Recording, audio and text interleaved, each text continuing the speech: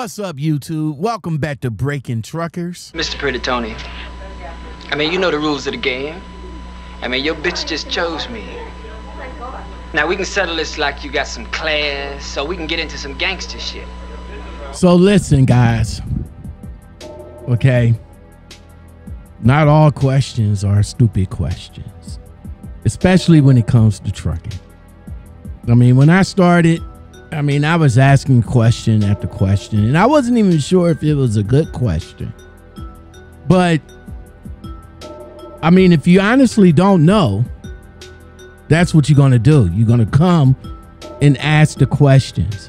Now, see, when you ask the questions, it depends on who the question is going to resonate with to come back with a sort of good answer for you.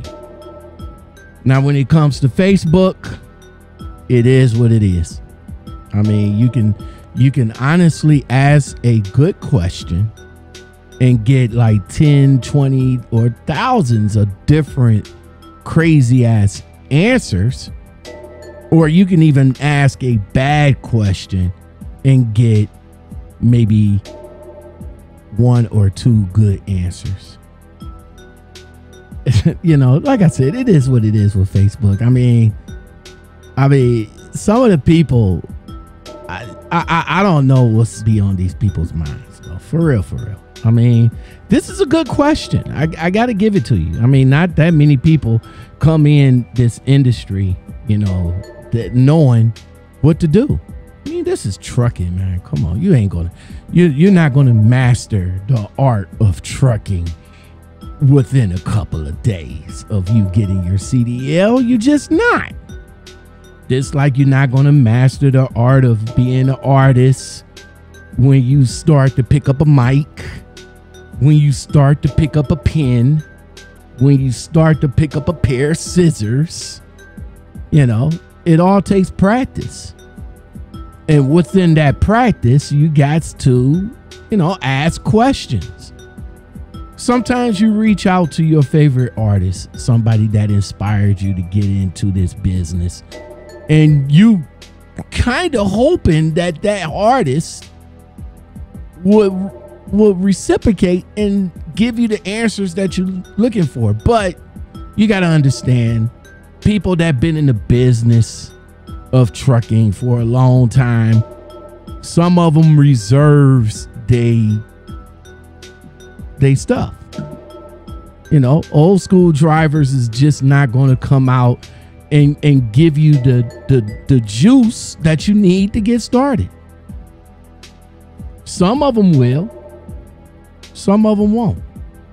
Some of them would lead you down the path of righteousness, and then there's some that'll lead you down the path of nowhere, because they feel that if they give you the juice, then that means you coming in taking what was, you know, what's theirs. You know, that's why a lot of us trucker YouTubers back in the day, we used to collab. We used to collab a lot. You know, we used to have a favorite. You know, you doing videos and all like that about trucking. Here I come. I'm doing videos all about trucking. Let's come together and be great at it. It's not the case anymore. And like I said before, you know, all questions are not dumb questions or stupid questions. So I would like to answer or talk about what you have, what you asking. And the question is, because I'm going to be blunt, I'm going to take keys from different people in the comment section, because, you know, you got to swim through the comment section to get a good definitive answer or a good definitive comment about the question. So that's what I'm going to do right now.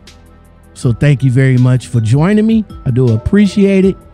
Have a seat and listen to what Lockoutmen has to say. No more wasting time. Let's get it. Hold on. Coming from the Facebook group.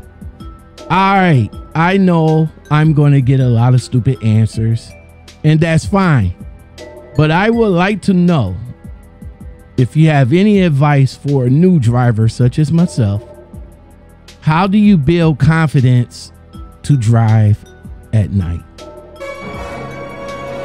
Well, I tell you, because like I said, I'm going to take cues from, you know, different people that commented on this post.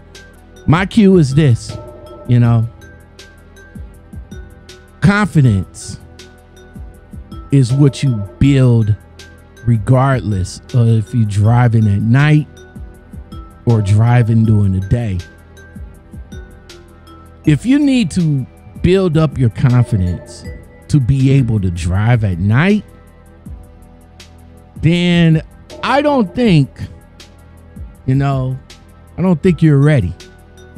I don't think you're ready.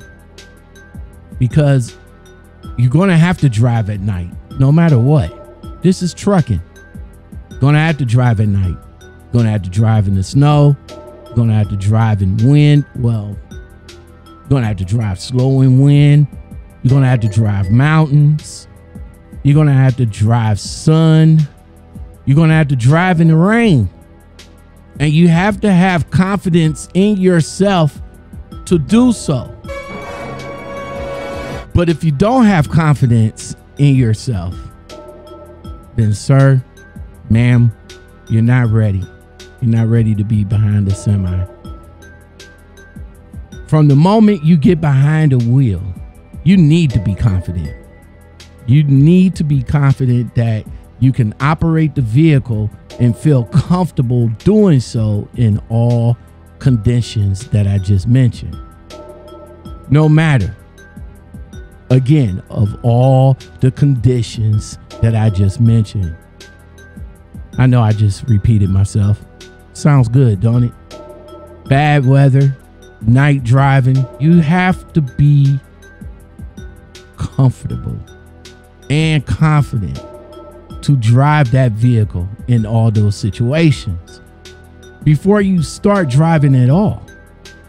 Because bad situations can arrive anytime, anywhere, day or night. Whether it's raining at night or beautiful during the day, if you don't have the confidence to drive, then you don't need to be driving, at least not a semi truck. And especially if you don't have the confidence to drive at night, then you shouldn't be driving, period. I know you need to get some practice. We all do.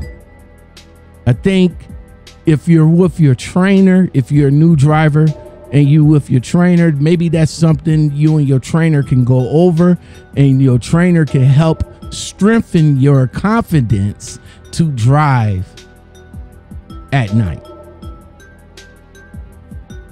Driving in certain areas like big cities with tight turns can be scary. Things to think about, right? If that's the case, if you're not confident to drive, again, like I said before, don't get behind the wheel.